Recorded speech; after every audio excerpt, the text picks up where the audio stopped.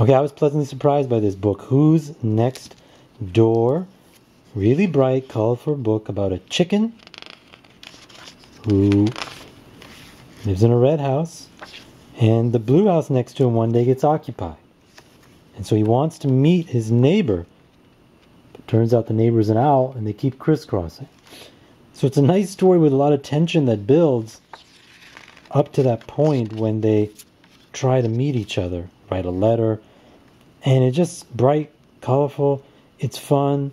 Story builds up, and then eventually we get to the point where these two people come in contact with each other and how they handle their new friendship. So it's kind of uplifting because these, two guys who are lonely, want to be friends, and they keep missing each other. Strangers in the night, So yeah, check out Who's Next Door. I think your kids will enjoy it.